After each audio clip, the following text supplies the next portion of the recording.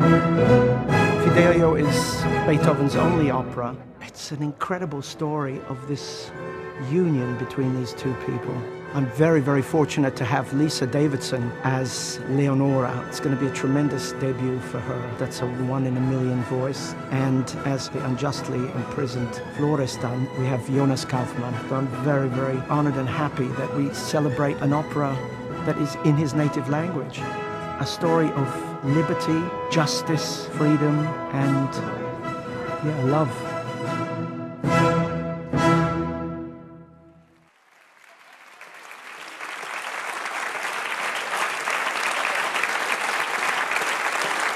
The year is 1805, the city is Vienna, and at the Theatre an der Wien, the premiere of a brand new opera, Fidelio, by Beethoven, his only opera.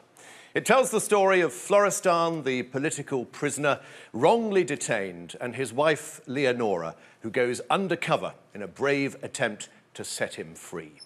Fidelio was not a huge success on its opening night, but that did not deter Beethoven. He spent the next 10 years working on the production, turning it into the masterpiece that we know today. Well, this year marks the 250th anniversary of Beethoven's birth, and that's call for a brand new production of Fidelio here at the Royal Opera House, Covent Garden, directed by Tobias Kratzer. Fidelio has its first night, or first matinee, on Sunday afternoon, March the 1st, and will be shown in cinemas around the world, live from London on the 17th of March. I'm Petroc Trelawney. Welcome to a very special insight, coming to you live from the Claw studio in the very heart of the Royal Opera House and supported by Rolex. Over the next hour and a quarter or so, we will hear all about this brand new production of Fidelio. We'll meet its producer, its costume designer. We'll look at some of the costumes. We'll hear some of the music from Fidelio with the music director of the Royal Opera House, Sir Antonio Pappano. And we'll discuss early reception of the opera and its history as part of the operatic tradition. We begin by meeting 4 of the very starry cast who will be taking to the stage for the first time on Sunday. Please welcome to join me here Jonas Kaufmann, Lise Davidsen, Amanda Forsyth and Georg Zeppenfeld.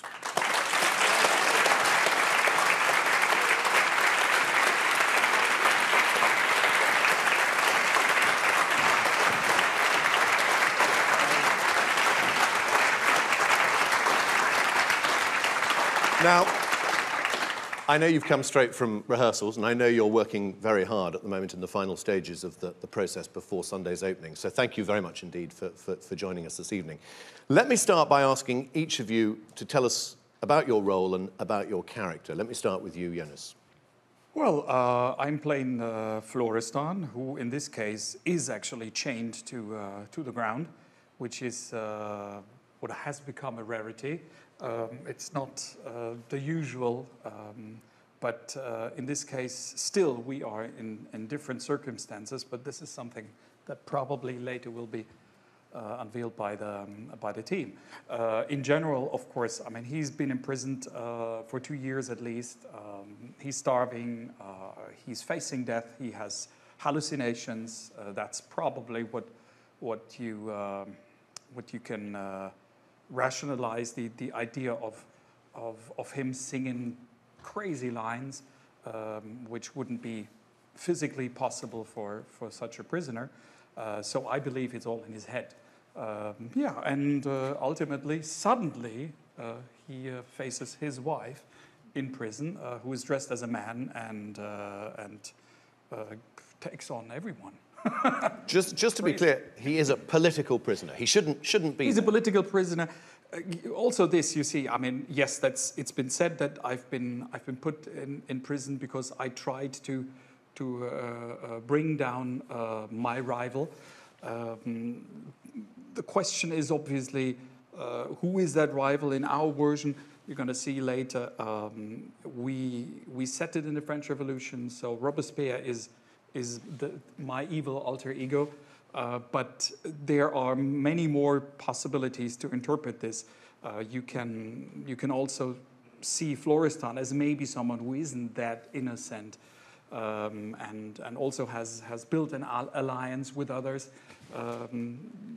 Everything is possible. So of course he's put in prison for political reasons, whether it's for a proper reason or whether it's just to instead of behead him, just bury him in the deepest Carcer. I don't know.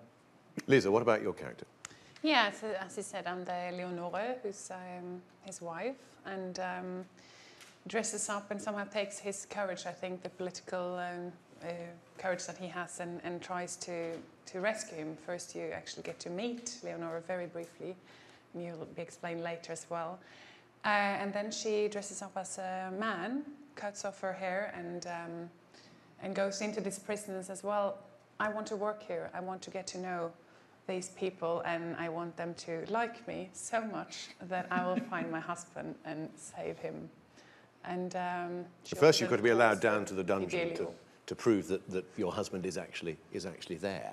Yeah. So at first, there's a search to find him and to find the way to his cell or wherever he is. That's of course the first step, but the step that we see. But her first action is to get to know them, so that she actually get to find the keys and to find a way and to be allowed into this prison with all these men. And that's why she then calls herself Fidelio and is man enough to get a job there. And she is incredibly determined and incredibly brave.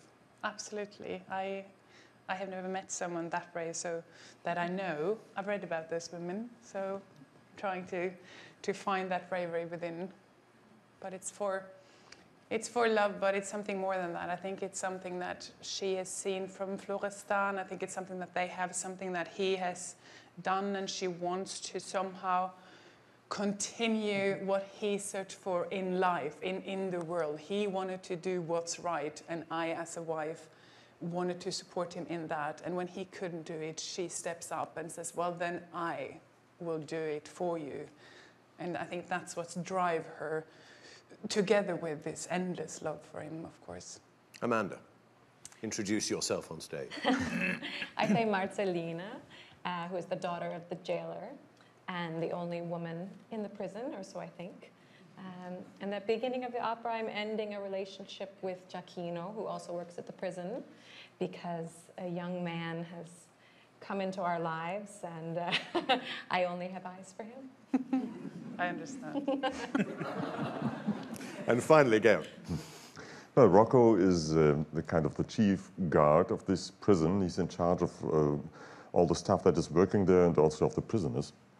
And in addition to this, we get to know him as a loving father of his daughter Marcelina, and also as a politically interested person, which is not quite common to the role of Rocco. Normally you always see an elderly man who is struggling through his life, and he has to get along with very little money, and he's always peering at getting a little bit more out of this life for his personal interest. And but in this production, he is a much more colorful person. We also see that he is involved in the political things which are going on in this revolutionary situation. That makes it much more interesting than in most other productions that I know of. You make a very interesting point, because it is an opera which potentially has so many different sides, doesn't it? Each character has so many different thoughts going on, so many, it might be good, might be bad, might be ambiguous. It does, Jonas, I think, make it a particularly interesting piece of theatre. Oh yes, I think so. I mean, it is quite tricky. I mean, the whole opera, I mean, Tony Pappano is going to tell you more about it probably, that also musically, because we are very close to Mozart. So it's not this straightforward carpet that you just lay out and it just flows on its own. I mean, it's very fragile, and there's many hinges and corners where you have to set towards the next direction. And it's not only musically like that, it's also the play, because you have these dialogues in between, which is, at least nowadays, quite uncommon, to combine these musical gems. and therefore there's a lot of space, as you said, in interpretation, but it is also quite difficult to keep the thing moving and going and hold the tension up. So it is, I think, for all of us. I mean, I have to actually exclude myself because in this production I'm not talking, so I can only listen to the others. But nevertheless, it is quite challenging in many ways. This is your first time singing this role. Yes, it is. How easy is it to approach as a performer? I would not start with easy, that's for sure. No, I think he's completely right. It's very naked in a way, and it's technically difficult in for me what's in new ways. I have spent like hours and hours on the same phrases, whereas other times you can use the same amount of time actually learning the music. It's fairly easy to learn because it's the way it's written, but then to get it technically in and to find the way you want to phrase it, you think you have one, and then Pappano has 10 other options, and then there's you meet your colleagues, and then suddenly you get new inspiration, and that's why it's fun, and that's why it's lovely. But it's also why I've spent a lot of time to find the right way of doing it, and also to find the right stamina in it, and to build it properly. But it's an interesting work as well. Amanda, I mean, we think of Beethoven as a great symphonist, as a writer of sonatas, as a writer of quartets, and then just this one opera, his one go at writing for the operatic voice. Do you regret there aren't more? Well, I wouldn't be the first person to say that Beethoven didn't really know how to write well for the voice.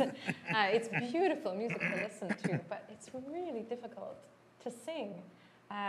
Things that should just sail out, you have to prepare, like Lise said, for a really long time. So in that sense, I'm not sure. Maybe he would have gained more technique and more skill in writing for the voice if he had written more operas.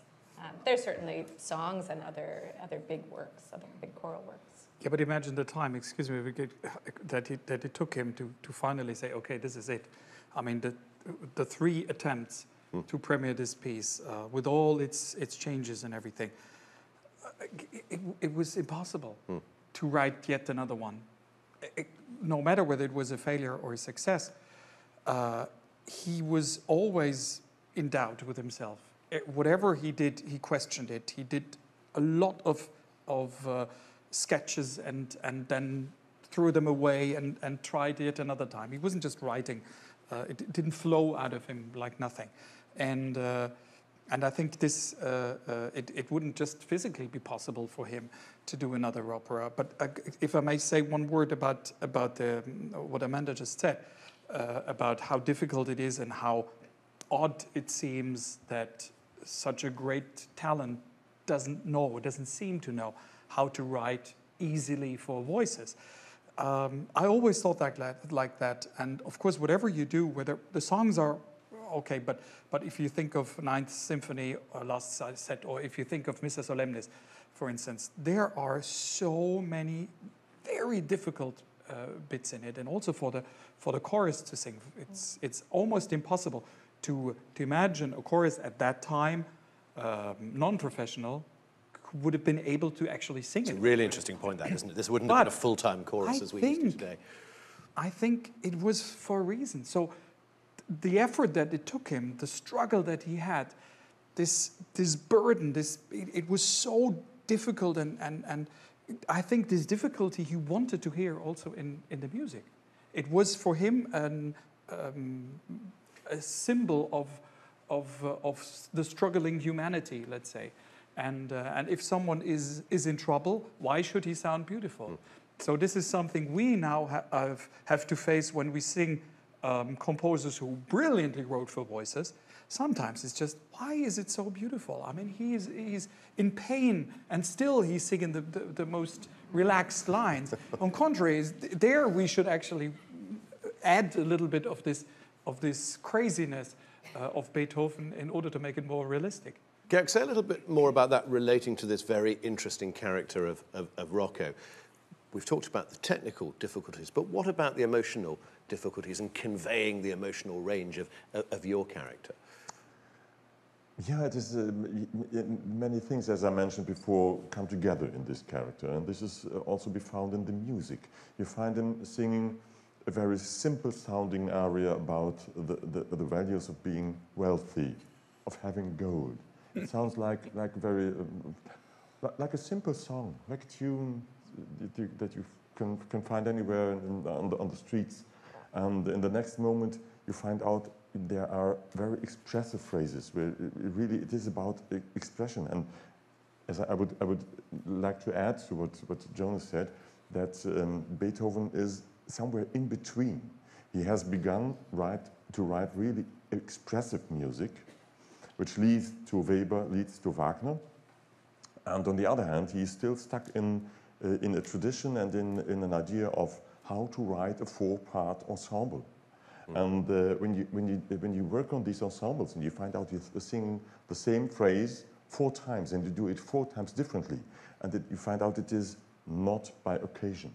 It has a reason in the setting of the 4 voices singing together, how the links are leading from one voice to the other one. So you have to be very much aware of what the details of this music are, because there are links to this classicism that Beethoven still is stuck in, which Wagner later has put away completely. But these are the 2 main points in between we find Beethoven. He's fighting himself from one to the other, and that makes it interesting musically, and it relates to the character. It's a very interesting thought to have as well as we watch the opera. Lise, last question to you before we let you go. Just give us an update on the process of rehearsals. Are you on schedule? Are you terribly behind? Where are you up to? We're right on time, no? Oh, turn off the camera.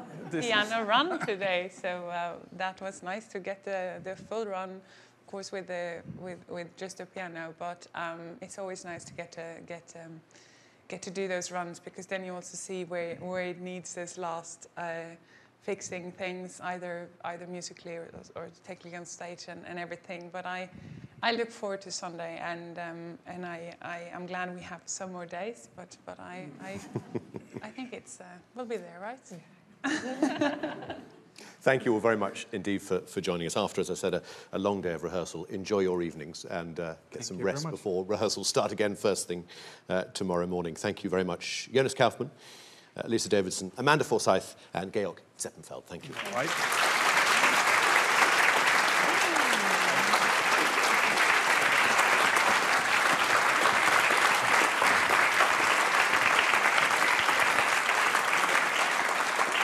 I think we're getting a sense of how eagerly awaited this new production of Fidelio here at the Royal Opera House is. An opening night, an opening matinee on Sunday, and then March the 17th, that date for your diary when Fidelio will be in a cinema near you, pretty much wherever you're joining us from in the world this evening. Let us know where you are watching tonight, actually. You can comment on our YouTube page. Let us know, too, any questions you have for later on this evening when we'll be joined by the artistic team behind Fidelio. Right now, let's talk a bit about the history of the opera and the context of the opera. I'm delighted to welcome to the Claw Studio and to this evening's Live Insight the music historian and writer Katie Hamilton.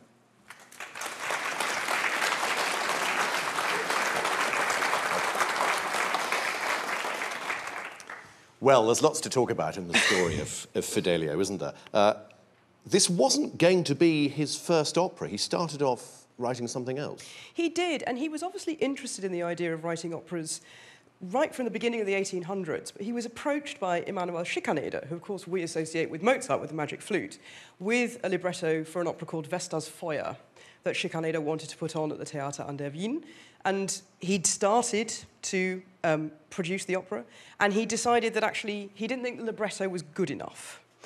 He'd already written some insert operas for somebody else's opera when he'd first arrived from Bonn to Vienna for Josef Umlauf, who ended up conducting one of the first performances of Fidelio. So Beethoven knew his operatic repertoire. He was kind of moving around in the operatic world and testing the waters.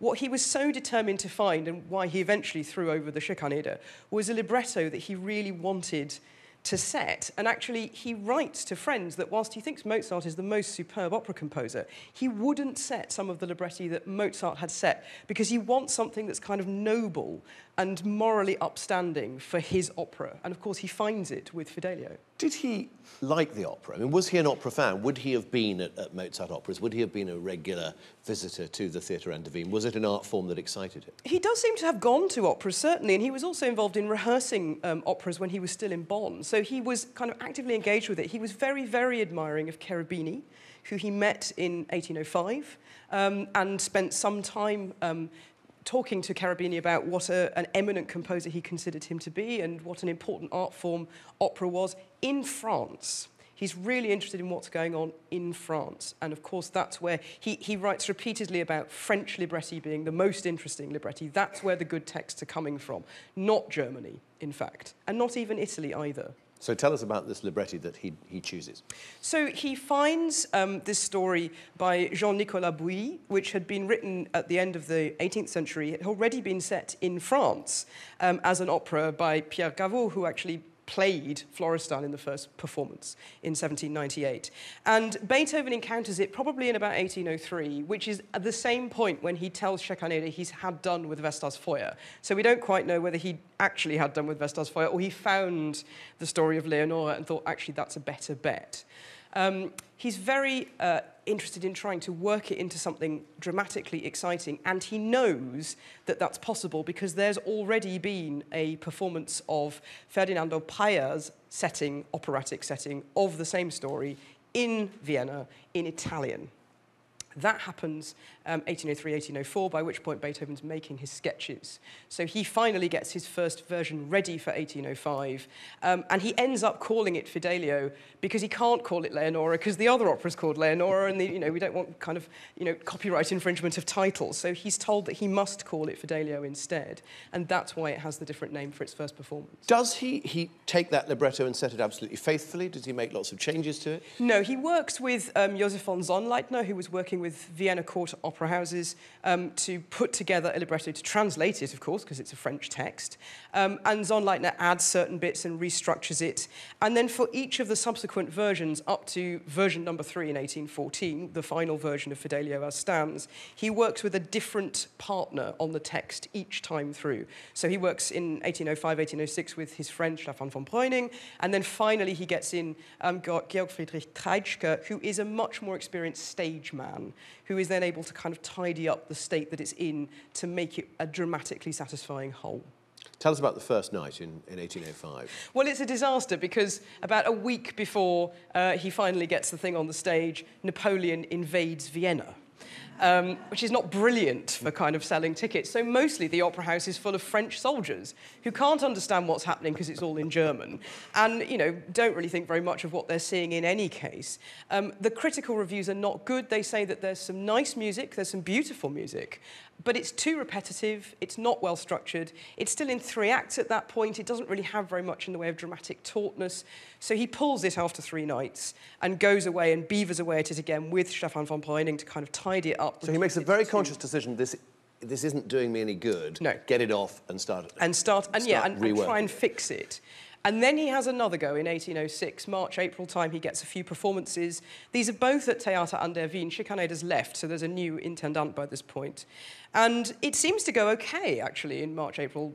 These 2 performances in 1806 seems to be quite well received. But something happens. We don't know exactly what it was. It may have been an argument about royalties and rights that were being shared between Beethoven and the house. But he marches in after the second night, he takes the score and leaves. So they can't do it again. because they haven't got the dots anymore. And then he sort of parks it, and it's only a number of years later when he's approached by a group of 3 musicians from a different opera house who say, we want to put this on as a benefit performance, and this is for 1814, you know, please will you let us? That he says, yes, provided you give me the time to actually fix the things that need fixing. And now he rolls up his sleeves again, he approaches Treitschke, he gets the libretto fixed for a 3rd time, and that's the very successful version that then hits the stage in 1814. And within his life, does he get the success of the piece? Does he realise that he has created a masterpiece? He certainly does get major success and the kind of crowning achievement for 1814, because again politically it's landed very neatly in 1814. By this point Napoleon's just been defeated, so we've gone from Napoleon has invaded Vienna and ruined the first night the first time round to Napoleon has been defeated sort of 2 or 3 weeks before the first night the 3rd time around, so of course it's perfect. Perfect timing. But also Fidelio is then performed on the opening gala night of the Congress of Vienna, the great congress that sort of redrew the map of Europe after the end of the Napoleonic Wars, which is all about galas and parties and special performances, and Beethoven's opera is there in the place of honour at the beginning. So he's certainly, you know, achieved what he set out to do by winning acclaim for the piece. I'm going to ask you to stay with us, and we'll talk more in about half an hour about other aspects of Fidelio and its reception. Katie Hamilton, for now, thank you very much indeed. We've heard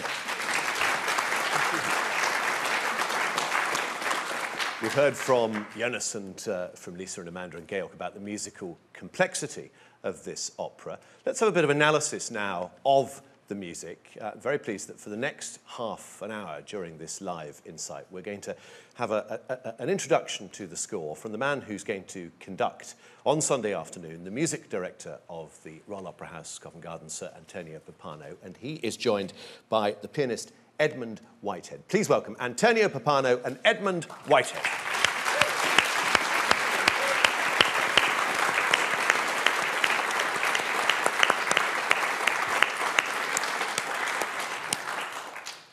Ladies and gentlemen, good evening. I was listening to what Jonas and Lise were saying about singing this music. And from my perspective, it's been a very interesting process. I've done the opera a couple of times, but when you listen to the opera, the harmonies are familiar, you feel comfortable listening to this music and everything fits beautifully together. But that's an illusion.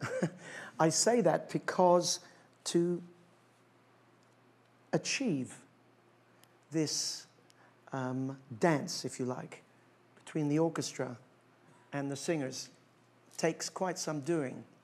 Beethoven's set up a situation where in most cases the singers, the soloists, are treated as really part of the orchestra fabric. So when you're rehearsing this music, the singers at first feel like they're in a straitjacket. It's very unusual. It's as if Beethoven is the puppet master, that the idea of divadom, or the idea that a singer would go outside the lines, was anathema to him. And this is a person, and it's already been said tonight, that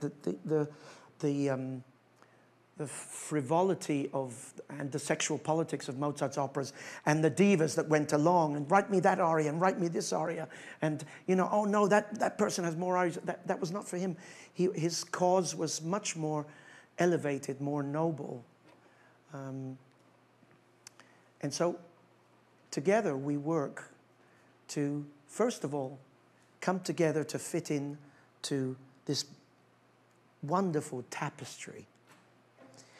And then what I've been doing over the last 4 weeks is screaming at everybody to be individual. Now, how do you make somebody individual when they're very much part of a pattern, where you have a part of a pattern of instruments, of instrumentalization, of music, of chamber music, basically? Well, we have the theater, we have the voice, we have the words, and with those elements, you find ways using the language, the consonants, the vowels, the length of the notes. This has to be, if this is short, then the next bit has to be long in contrast, or vice versa. Always changing the articulation, the way you say something, the way you explain something. And German is a fantastic language for that, because certain words have long vowels, and certain words have very, very short vowels. Now this makes the music jump off the page if you are faithful to that idea that you're bringing the language to life. It's a very, very, I'm talking shop here very much, but it's actually fascinating because, of course, I want my singers, I certainly want them to be together with the orchestra, that for sure. And to achieve that is already hard enough, as I've explained. But I need them to be part of a bigger drama. I need Leonora to be Leonora. I need Marcellina to be Marcellina, Rocco, etc., Florestan and Pizarro. And these characters are actually very, very interesting. And though there's very little that happens dramatically on stage, their thoughts, their motivations are always are very, very clearly expressed. And that's a beautiful, beautiful thing. Because Beethoven is thinking, you can feel very much that he's dreaming along with these characters. I sense it every day. I can't believe it. Now, of course, for something you've talked about, you know, how complex, how difficult, how important this piece is. Well, it's important also because of the level of effort and trial and error and perseverance that it took to get the thing into this version, a dramatically viable version. A beautiful metaphor also for the perseverance of the main character, of Leonora. This opera, I find it's almost a testament to woman. It's feminist in a way. It's a celebration of not only her womanhood, but her strength of character, her perseverance, as I said, her trust, all the while praying to God and praying to the idea of hope that what she believes is actually true. It's so touching. It's incredible. But the opera starts as if it were the lightest of operettas, and using musical cells, which Beethoven is famous for. He well, the most obvious, da da da da da da da. That's a cell. It's a musical cell that he will take and develop and create an organism that is beyond mind-blowing. Well, this cell is perhaps not as momentous, but the scene that opens the opera is two characters bickering. You have the amorous Giacchino and the go away, I don't have time for you now, Marcellina. And the cell is this. It's very simple.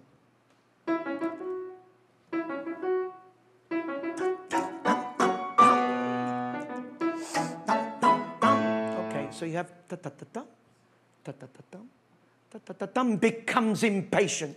Ta-ta-ta-tum, keeps daring to become almost aggressive. When somebody's amorous, you could look at it two ways. When somebody's amorous, you almost go too far. Or the irritation of Marcellina. It's beautifully crafted in this way. And in a few notes, you're in.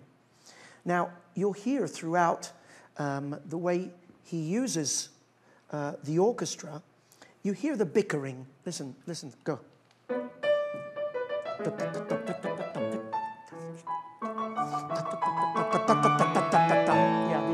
Now, he warms up a little bit and he becomes, oh, come on, go.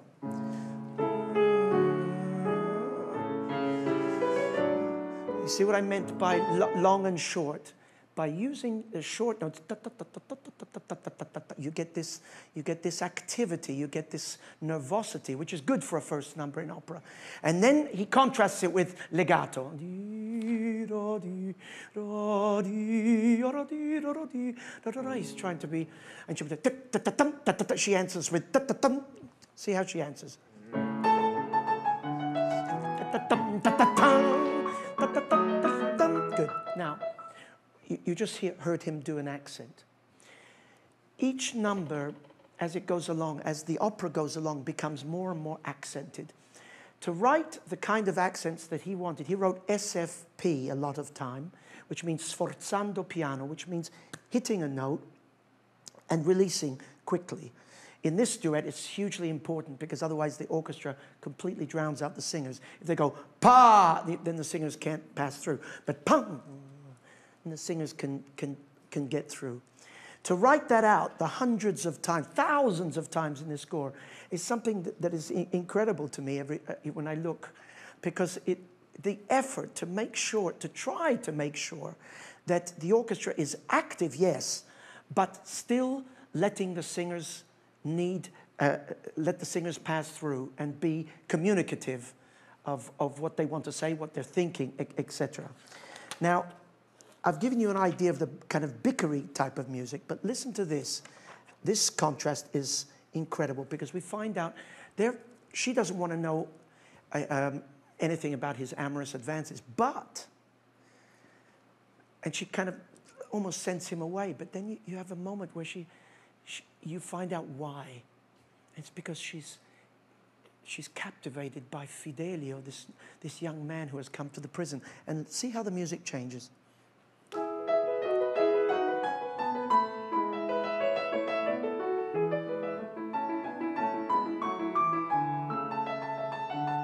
She says his name. Fidelio.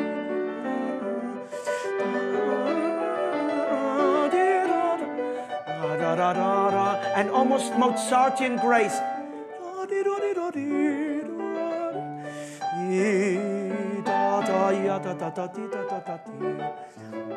And then you hear where Beethoven comes from, no? From Haydn and Mozart. And it's very, very clear in this. And but dramaturgically, it's not decorative. It's dramatic. Because it's not how pretty I can sing, and Amanda sings it very beautifully, by the way. But it's an oasis for the character to show the audience what's really going on here, and it's fantastically clever, and just by the simplest of means. Now we go to the second number, and this use of little motives and imitation. You heard all coming from all over the orchestra. But here it's a closer range. Listen, where it's an aria where she says, "Oh, if only I could be joined together with him and call him my husband." It's like, "Oh, if only." And you hear this. I don't know how he got it, but you hear "if only." Listen, 1, 2. Oh, if only. Oh, wär ich schon mit dir vereint. You see the little imitations. Da, di, da, da, da. And again, dum dum is if only. That's the German version of if only. Dum dum. Okay, and we get then. Of the first time this word Hoffnung, hope, comes up. It's a wonderful thing because the aria starts in C minor. It's the key of the Pathetique Sonata and the Fifth Symphony. But hope is already filling my breast with unspeakable sweet joy. And it's almost feverish, this music. If you can play just before. Yeah. There's a funny note she play.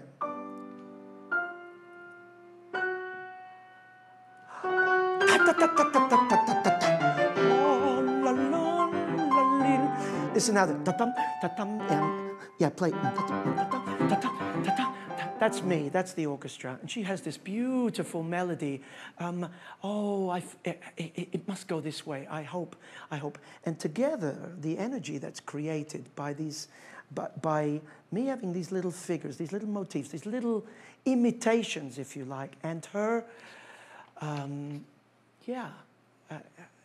unspeakable sweet joy comes through in the most beautiful, beautiful way.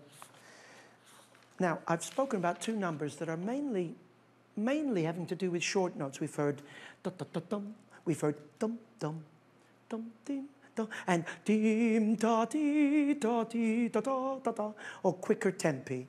But now, number three, the quartet, where all the singers, the four singers are expressing all different things. Marcelina says, "Mir ist so wunderbar, es engt das Herz mir ein."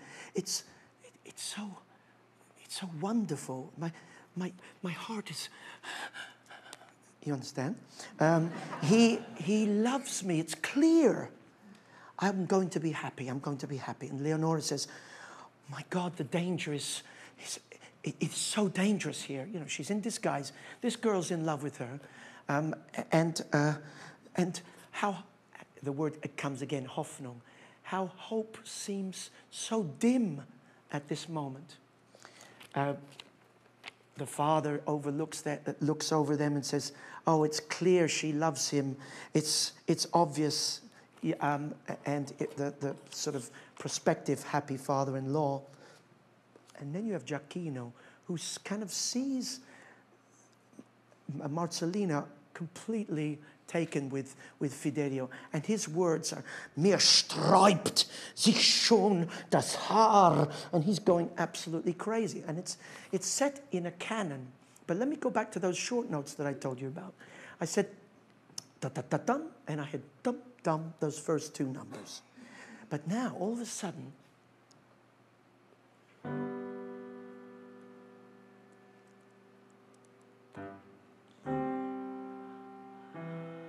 and everybody's thinking, nobody's talking to one another.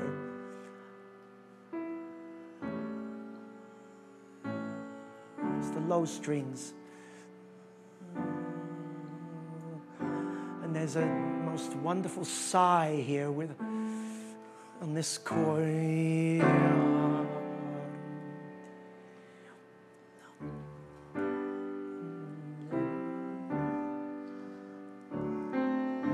I can't tell you the effect of that in the theater, because all of a sudden we have instruments, the strings playing long, eternally long notes, and it really takes your breath away. And that's before even the singers start to sing. And when they sing, then each expressing their own emotion, happy, scared, paranoid even, angry, sort of self-satisfied, and the possibility, the hope of, oh, wouldn't it be wonderful, from Marcelina, in canon form, each one having their say, but then embroidered, as while the other one is singing their tune, then the other one embroiders their part, and it's beautiful. The art of variation was perfected by Beethoven. Here it's in its glory. Here, a wonderful, wonderful number. Then there's the number about the gold that Georg spoke about earlier. If you play just a couple of notes, it's a kind of a tune, and one.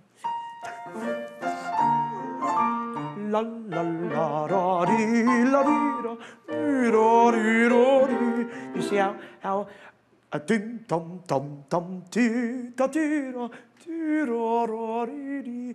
Always contrasting, always making the character individual, from short, long, so that the audience is not da da da da da da, because actually a tune is not so fantastic when truth be told, but when it has the right articulation, ding dum dum, he's a simple man, la da dee da dee da da. With money, anything's possible, you know.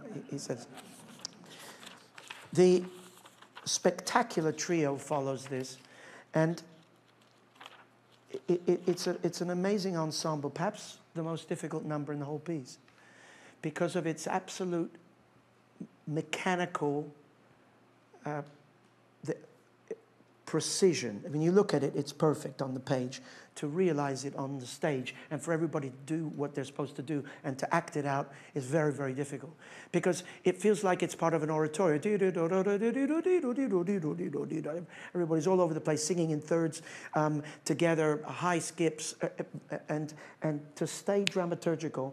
God, we've worked so hard on this number, and it's always a challenge, but it is absolutely fantastic. And there's a couple of oases in this number, again, where Leonora, in aside, she says, oh, how long must I be prey to sorrow and cares?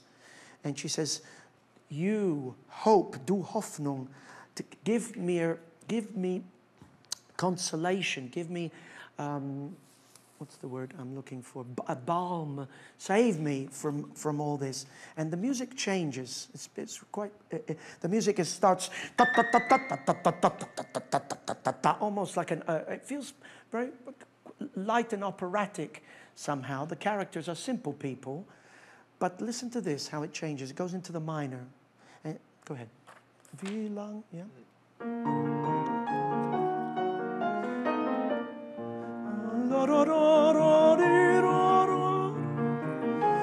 She says, Du Hoffnung reist, mir Labung, da, da, da. Just for that moment, we enter into her story. We come out of this very, very compact trio, and all of a sudden the music becomes, for lack of a better word, it becomes really deeply human. And we feel the compassion for her that we need to feel to follow the story. Now, of course, every opera has to have a bad guy.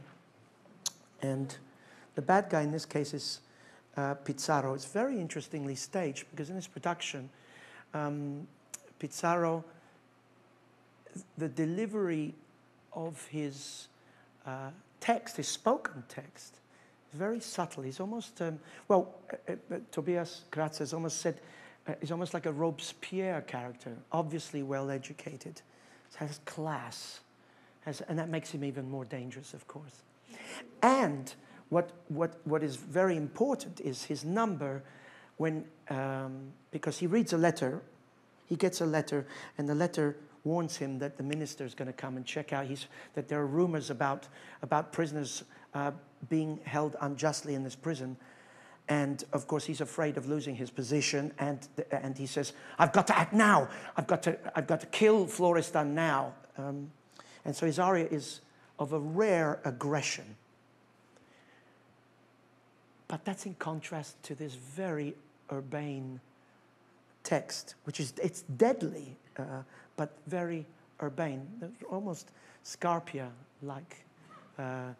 Taste to it, and I love that because it offers the maximum contrast. His music starts with the most improbable dissonance. Starts in the bass, and you hear this. It's quite ugly. It's in passing, but you feel the bile, and you feel the twisted nature of his personality. Listen to this, and.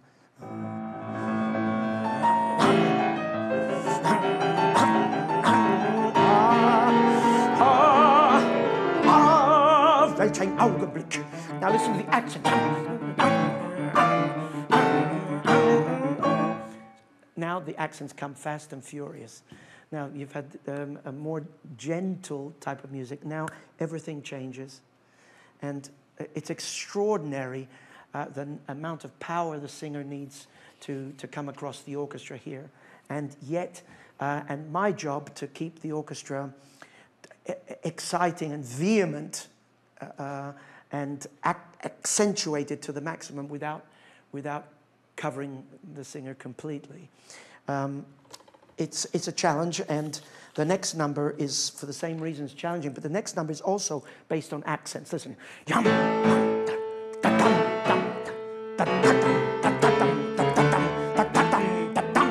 It's where Pizarro says to Rocco, "You're going to help me. We're going to get this job done, and we're going to get it done now. Jetzt.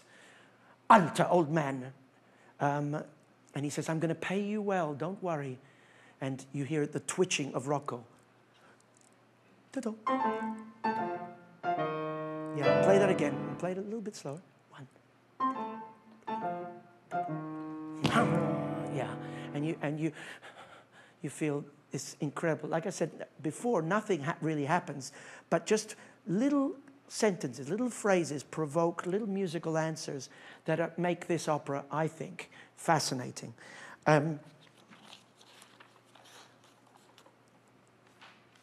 Leonora overhears some of this plotting and planning, and she sings an aria.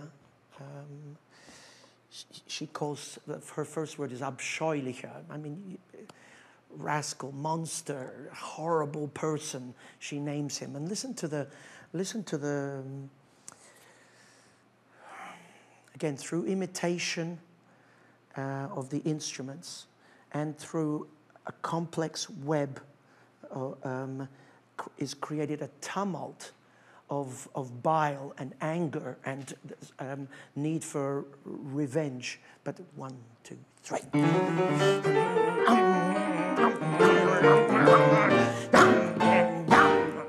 and what's spectacular here is the accents don't fall on the 1 or the 3, the strong parts of the bar, but on the 2 and the 4. Do it again.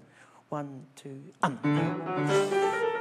Listen. 1, 2, 3. You monster. Da da da dum bang dum da da da da da da da dum. And she says, where is this mitla? Where is the call of compassion in you? She's talking about Pizarro here. The voice of a human being. Des Menschheitsstimme ist mehr in deinen Tiger. And she calls his sensibilities, she calls his personality tigress, like a tiger. Tigersinn. She says, I feel waves of anger.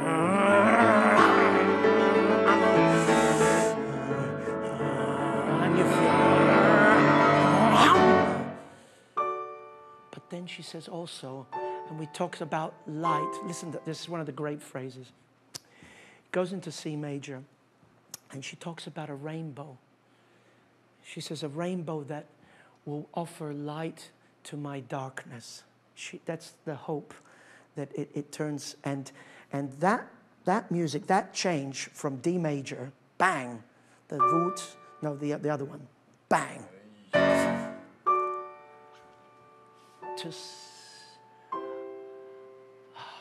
That phrase, I'd pay millions for that phrase if I wrote that. But anyway, that leads to the aria proper, where she talks about, again, Hoffnung. She says, come, hope. And she says, don't let the last star of the weary dim. It's a very poetic idea. And it's here, Beethoven, I mean, throughout, we've heard, and I haven't spoken about it much, we've heard incredible virtuosity of the woodwinds, and each number has its own instrumental color, if you like. But this is very particular for the most noble moment where she said this is her last prayer before she must act. We have 3 horns. Most of the opera is written for 2 horns, 4 in the overture, and 2 through the rock. But this one has 3 horns, and we get this beautiful prayer. Can you play some of that, Ed? Another one. Then all 3. Sometimes with the bassoon together. And she says, go. Just play. It doesn't matter what the words are. Play.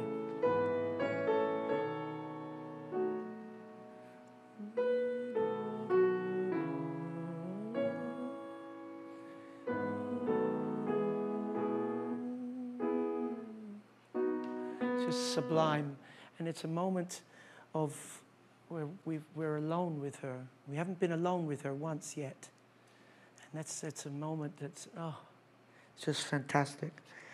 The aria is seemingly impossible to sing, except this gal can sing it, actually, really, really, really, really well. And the second part is, you know, I'm going to follow my inner engine, if you like. I'm not going to give in. And the music changes. All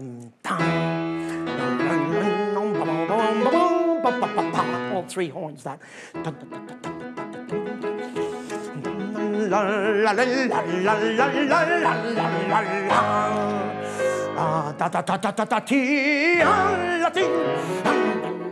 She talks about her Gattenliebe, which is married love. And this opera is a celebration of that. I mean, today one would think such an idea is corny, actually, but the degree to which she loves her husband, the degree that the bond with him is strong, is just absolutely fantastic and genuine.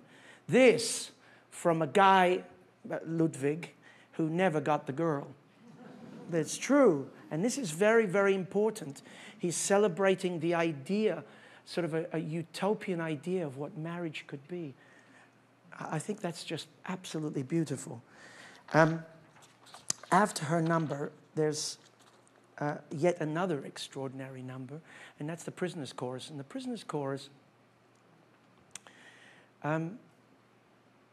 they say, oh, what joy to be released, to be able to take a breath.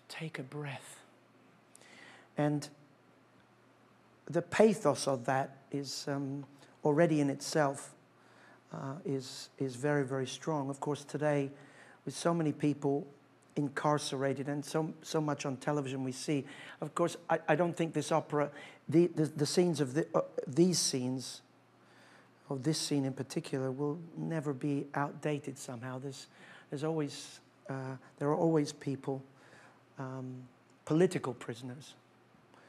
You know, do you know that this opera is not allowed to be performed in China? It's true.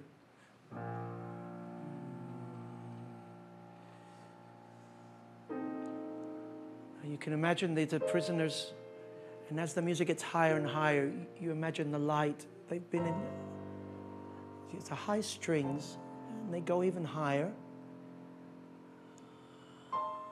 and even higher.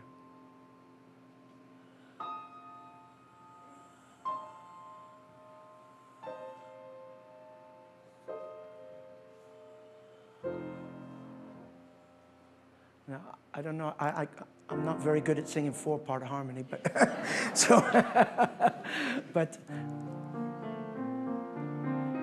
the chorus does, oh, welche Lu.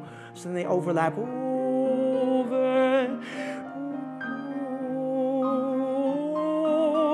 another one, oh, welche Lu. You can feel them taking the breath. Oh, what joy. Yeah, that's very, very, very good. That, after the vehemence and positive vehemence of Leonora's aria, I tell you, it's a sequence in opera that is absolutely magical. The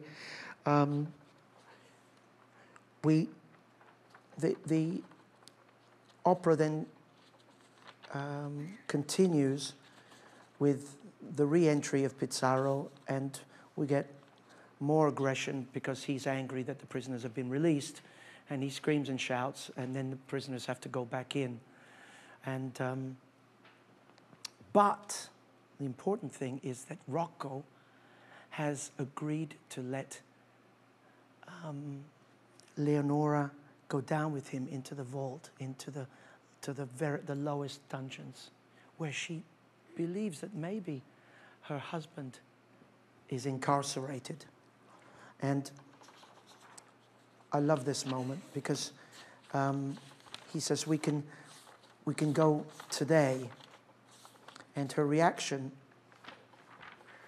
he says, I'll sell it to the governor and saying, because, you know, there's going to be a wedding and I'll tell him about you and Marcelina and you're going to get married and you know, I'm getting old and I need help to go down there and he'll buy it, you know. And he says, I'll, noch heute, the last phrase, yeah.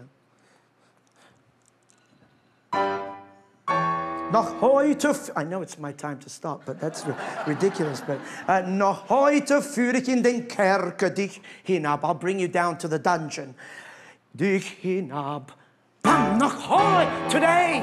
She says, today. And oh, what joy. Dun, dun, da, da, da, da. And this character who has sung these beautiful prayers, and who's sometimes, you know, been in the clutches of danger, of paranoia, with everything around her, and you see her actually happy. It's fantastic. It's a wonderful moment. I'll just stop. I have to say something about the beginning of Act 2, because the beginning of Act 2 is probably the most influential piece of music probably ever written. Why? At least for opera, because it's a music that is so completely different than what's come before it, that it sets up the whole idea of creating a universe in the different acts. Now, Wagner would take this and run with it, usually in his third act. The third act of every opera he ever wrote becomes something that is so unexpected, so unexpectedly dark, unexpectedly visionary, unexpectedly dramatic. You name it, Meistersinger, Tristan, all those, and the Ring operas, all of them. And the color of this beginning, the picture of this dungeon, and more importantly, the struggles of this human being who has been down there in solitary for 2 years. And you almost hear this silent scream from the winds.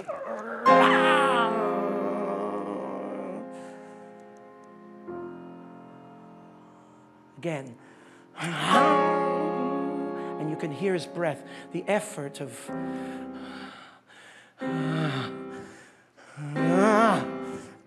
the frustration, which then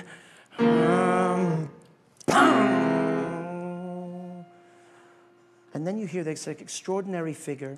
Again, I refer to Wagner because Wagner in the Valkyrie takes this figure and uses it. The disillusionment of Wotan, well, the disillusionment of Florestan. One, listen to this. That yurariran, it almost turns your belly up, inside out. Do it again. One. The most painful. But listen to that. That's very melodic. But listen to this. He talks about later in the aria, grauenvolle Stille, horrible silence. And then the different rhythms do.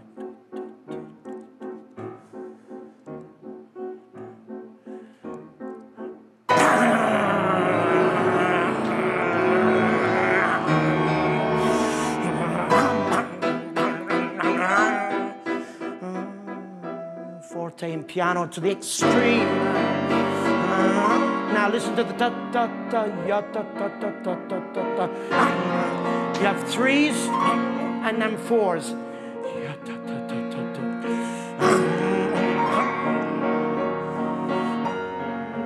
Then listen to this melody here, all in syncopation.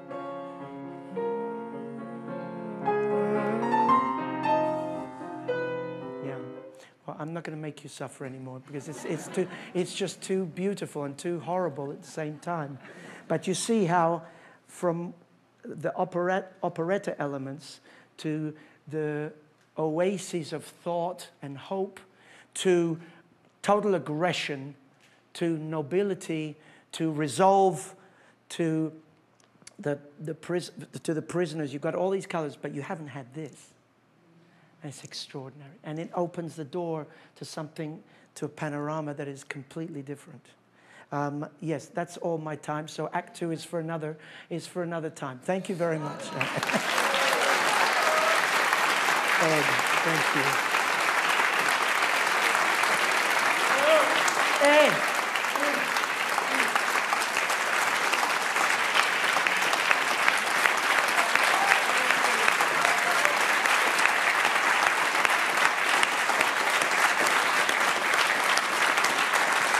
Well, what a fantastic introduction to Act 1 of Fidelio and the beginning of Act 2 from the music director of the Royal Opera House, Covent Garden, Sir Antonio Pappano. And thank you very much to Edmund Whitehead, one of the wonderful repetiteurs here at Covent Garden who work with the singers as the opera takes shape in the rehearsal room. Katie is still with me. Katie Hamilton, musicologist, writer, academic, so many interesting things there. I want to ask you first about that idea of Fidelio as a feminist opera and whether or not that's something Beethoven would have actually conceived. I'm not sure whether he would necessarily have phrased it in those terms, but it's it's interesting to note that when the first production was put forward in 1805, about a month before the first night, the censors put a halt to the opera and said it could not be staged. I mean, you know, Tony was talking about political prisoners and the constant newness of that idea. They absolutely were living at a time when people were being arrested and they were being put in solitary confinement in castles for years. Without human rights lawyers. Without anything to kind of support them. And, you know, with all the little dukedoms and electorates and so on, there were many different situations in which one could find oneself on the wrong side of the law. In 1795, the Austrian censorship laws changed, and the whole paragraph was inserted about the fact that the word Freiheit, freedom, was not allowed to be included in a stage work unless it referred to somebody getting out of prison. So it couldn't be a political concept, but it could be a literal one of getting out of prison. And there are a huge number of plays and operas written at the end of the 18th century that are about prisons, because freedom then becomes a concept that, of course, we all know is political, but is being framed in a dramatically sort of satisfying way. When the censors had a go at Fidelio and said, we can't hold it, Sonnleitner got back to them, the librettist, and said, there are 5 good reasons why you absolutely should let this go ahead. The first is that the Empress loves the story. The second is that we're going to perform it on the Emperor's name day, so it's basically an imperial event, and you've got to let it go ahead. The third is that you've already let Ferdinando Paella stage an Italian version of the same story, which is a fairly devastating kind of blow against the case. But then the other 2 are about the plot. And he says, it's set in the 16th century, which means it can't possibly have anything to do with now. Well, I mean, that's the trick most French grand operas then play for the next 30, 40 years. And the last point is, he says, the libretto's too good. He says, on the one hand, you must remember that Pizarro is acting in the way that he is for personal and not state reasons. In other words, this is not an action of the state against an individual. This is a personal vendetta, which means it can't be seen as being a reflection on the government. And on the other hand, it's about wifely virtue, and that makes it an excellent libretto. And for moral reasons, therefore, it should be allowed to stand, because weibliche Tugend, wifely virtuousness, is something that we should be promoting on the stages. And he got away with it, and they were able to stage it. How interesting. The other word that Tony used, which struck me, was utopian. And I suppose that is kind of there with Beethoven, isn't it? This idea of music having a greater value than simply being about entertainment or about pleasure. It is, and it's something that differentiates the Beethoven version of the story from the Gaveau, the Bouy original, is that he's made the characters more noble, actually. He's kind of made them more morally upstanding. And one could say that means, and it's very interesting, the language that all of our performers this evening have used around this opera as being, you know, hard work but worth it, hard work but ambiguity, hard work but, you know, if you get into it, if you kind of chew your way through it, there's so much to be gained from it. The negative criticisms of the later versions of the Beethoven say that actually he's got so fixated on the idea of the prisoners standing for humanity, the various characters standing as symbols of goodness, that we've actually lost their individual identities, which is why it's really interesting to hear Tony saying it's about making these individual roles people again, and that it's something that the director, that the producer, that the musical team, that the actors have to bring into the mix to realise it. Beethoven's not a natural theatre man in the sense that he doesn't have that experience. Can I just ask you one very brief question? We heard from Tony about the influence of Mozart on Beethoven and Beethoven on Wagner. Wagner claimed to see Fidelio, but did he? Yes, so Wagner writes in his autobiography that he is inspired as a young man living in Leipzig to go into opera because he sees the great Wilhelmina Schröder-Devrient, whom Beethoven saw and hugely admired as playing Leonora in 1822. She took over the role.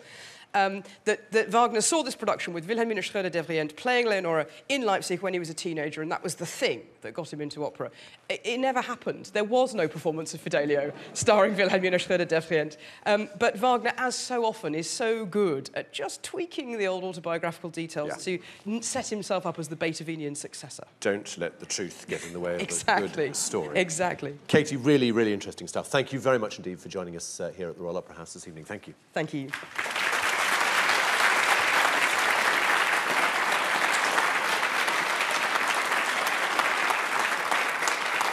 Wherever you're joining us from this evening, you're very welcome. We're live to the world on YouTube from the Claw studio right at the heart of the Royal Opera House here in Covent Garden, where the new production of Fidelio will open on Sunday afternoon, live to cinemas around the world on the 17th of March.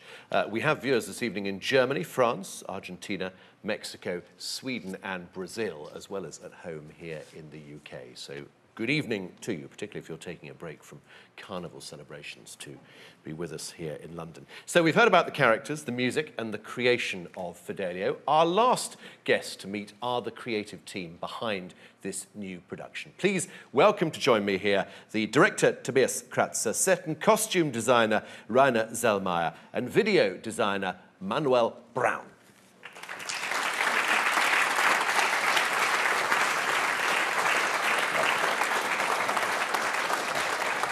Good evening. Let's start with you, Tobias, and Fidelio. First time? No, actually I've done it once in Sweden and in Swedish, so I have some backstory with it, with the piece. Was it an opera you yearned to do when you were starting out?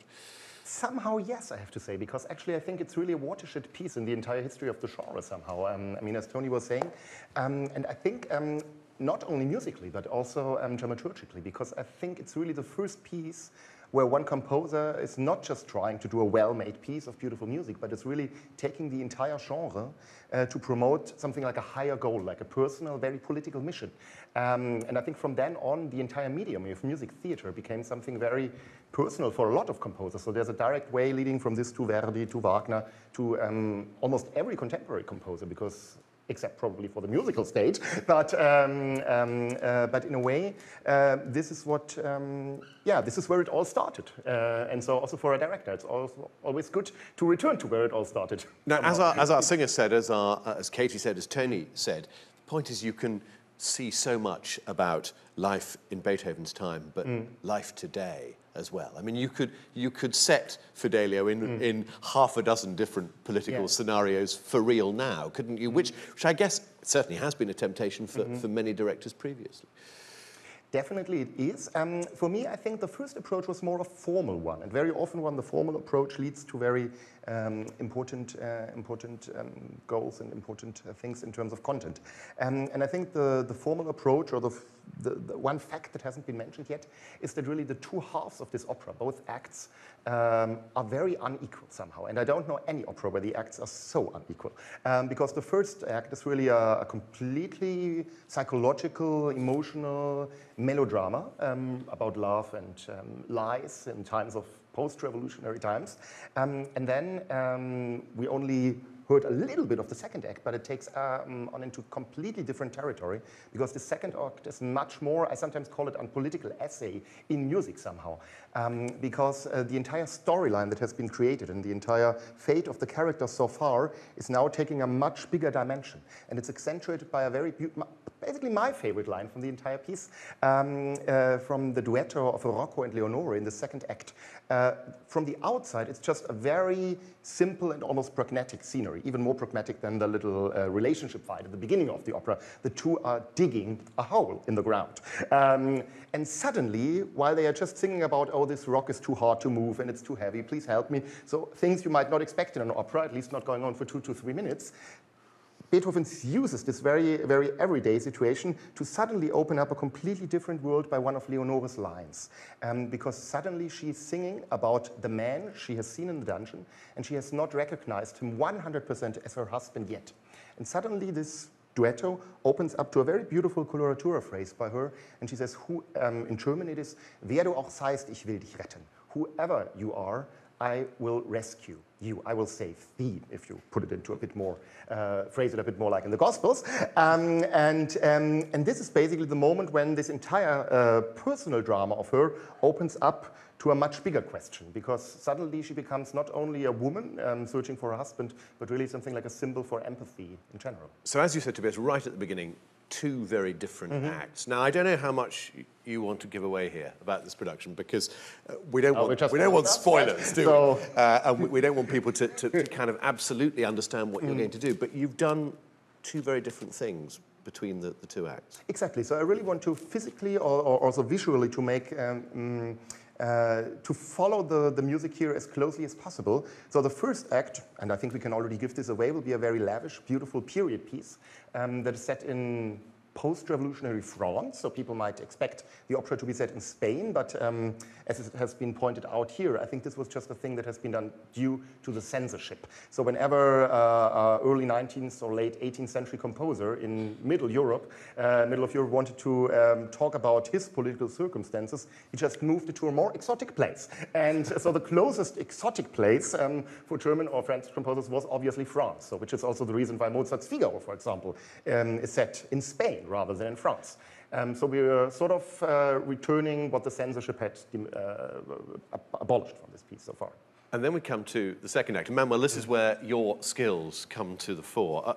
Are we in a specific place in the second act? Well, when it comes to video, it has basically 2 functions in this. As Tobias said, it's like more a political essay. We don't have video in the first act, but we have it in the second act. It's quite more abstract, the whole setting. And it has basically 2 ideas. It shows us that we are also like in the here and now world, that we are not stuck in the period world. It has aspects of it, but it's clearly a symbol that it's for all of us. It's now, it's present time. And it has the second function to show who is the society that allows injustice. It's like looking at people like me, looking at people like you, like all of us.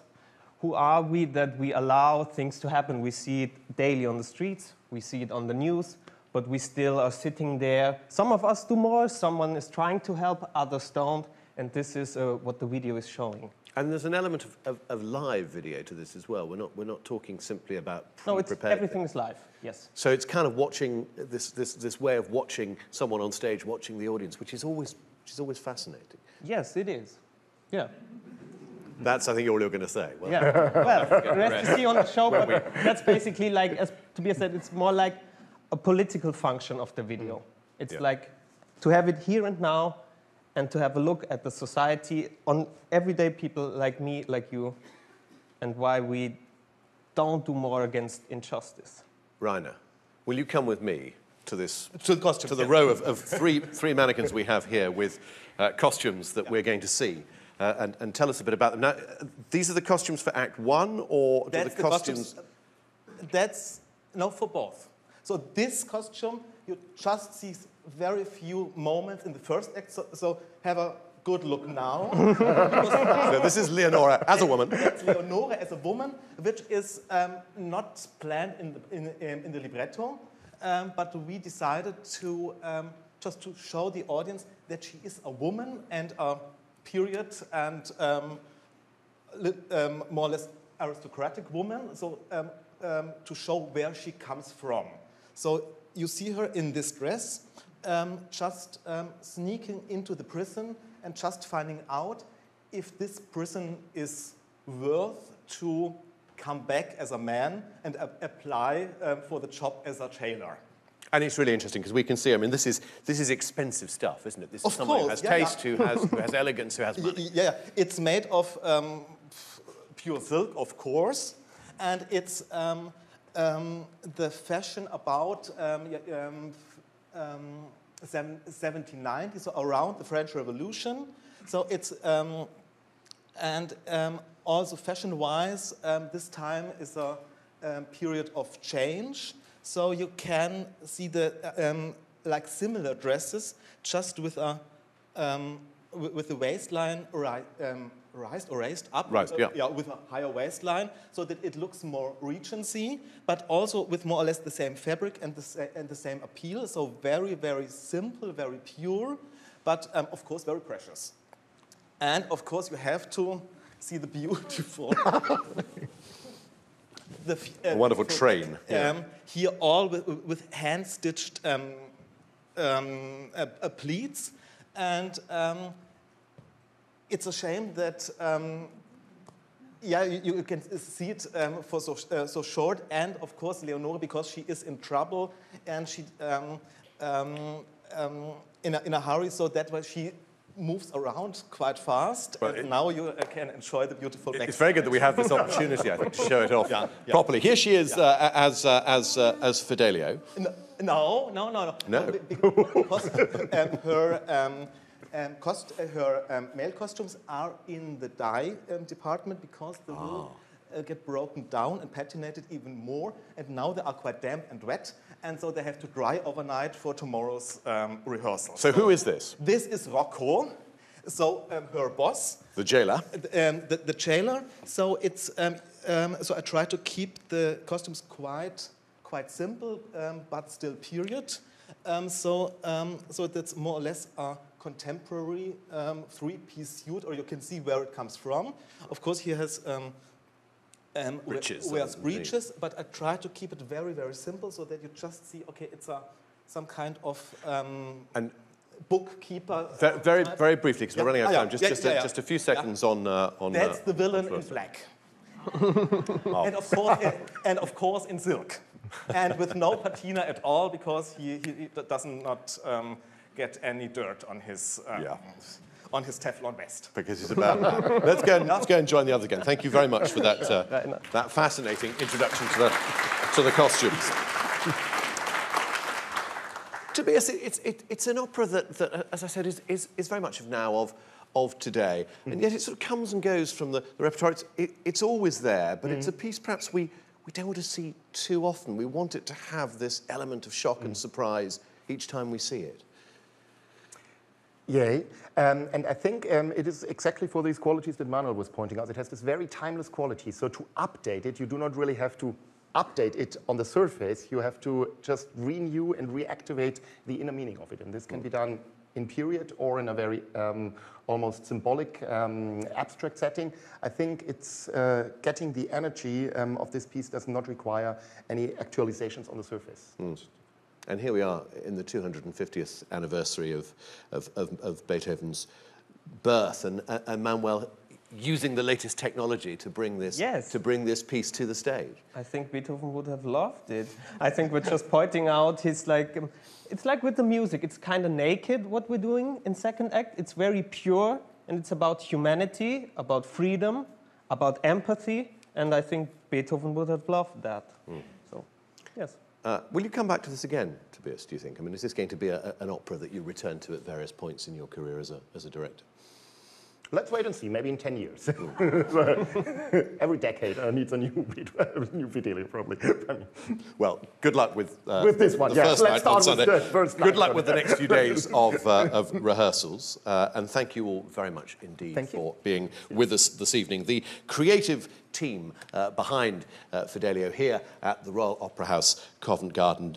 Director Tobias Kratzer, set and costume designer Rainer Zellmeyer, and video designer Manuel Brown. Thank you all very much indeed. You're very welcome. Thank you.